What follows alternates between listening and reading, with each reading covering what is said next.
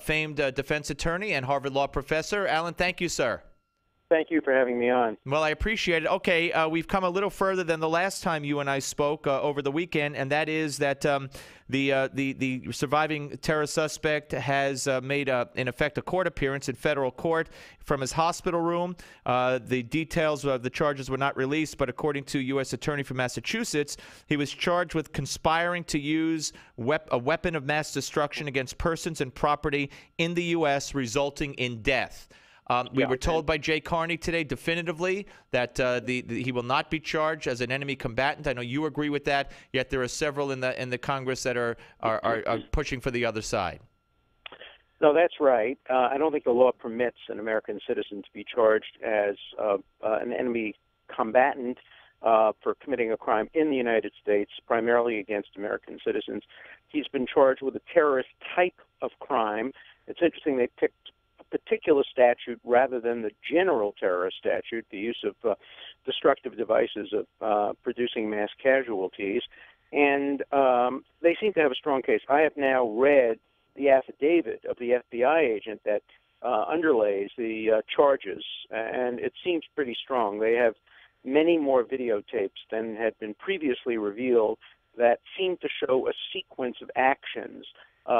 It's not like just a photograph. It's a series of videotapes that show him from the very beginning to the very end, and makes for a fairly strong case, not only that he committed the act, but that he did it knowingly and he did it intentionally. Right, including the fact, I believe, reported today that he's on the cell phone for 18 seconds or so, and then just a few seconds before it explodes, he hangs up or something to that nature. So yeah, it does directly link him. So you're convinced that he will be brought to justice through the civilian courts, and you don't believe that there's any way. As a matter of fact, you said of those who were pushing, like Congressman King, John McCain, Lindsey Graham, to have him classified as an enemy combatant, I believe your quote was that they didn't understand the Constitution. No, they really have to go back to law school and reread the cases and the Constitution. It really doesn't permit that. And they will be tried probably in two courts. Federal case against him for the bombing at the marathon, and probably a state murder charge for the killing of the policeman, perhaps an attempted murder charge for the shooting of the Transit Authority policeman. Having said that, I don't think this case is going to trial. Certainly it won't be a conventional trial. I predict there are two possible outcomes to this case. Either a plea bargain in which he tries to save his life by exchanging whatever information he may have, providing real-time intelligence for a sentence of life imprisonment instead of the death penalty, or equally likely, maybe even more likely, he will proclaim that he did it and seek to have a jihadist defense, where he says, I did it, I'm proud of it, I was right to do it, kill me, please execute me, I want to join my brother in paradise, and I want others to use me as a role model. That's the other possibility. The idea that he gets up there and provides a typical defense of, well, it was duress, I didn't know what I was doing. I think that's very, very unlikely. Right. So you, and we're talking to Alan Dershowitz here on the Steve Malzberg Show. I want to follow up on that latter jihad defense, but you think also the defense that he didn't know what he was doing, he was just following his big brother, he was brainwashed by his big brother. You know, his big brother had all the postings, he didn't really have that many. That's not going to fly either.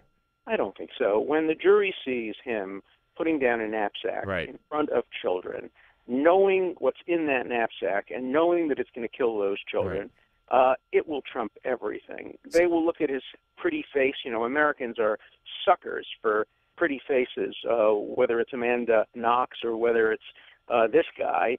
And but you know, the case is obviously a very, I was going to say, different. And you know, the issue in that case is a much closer one. But people are influenced by, even when Bundy was charged as being a serial killer, people wrote him letters saying, "Oh, you're so pretty, you're so handsome, you couldn't have done it." Americans are suckers for a pretty face. But once they see the evidence of him, of this pretty face, putting down the knapsack I think that's going to change. Yeah, well, okay. There are also suckers. Robert Redford, before this bombing, was on Good Morning America, and he made a movie about the Weather Underground. And he was specifically asked by George Stephanopoulos, "Did you were followers of them? You kind of rooted for them?" He said, I don't know if I wanted a revolution, but I did admire them. And Stephanopoulos said, "What about the violence?" And he said, "Sometimes you have to have violence." And then you got William Ayers, who's glorified. So I mean, there's a big hypocrisy in this country too. Oh, it's more than hypocrisy.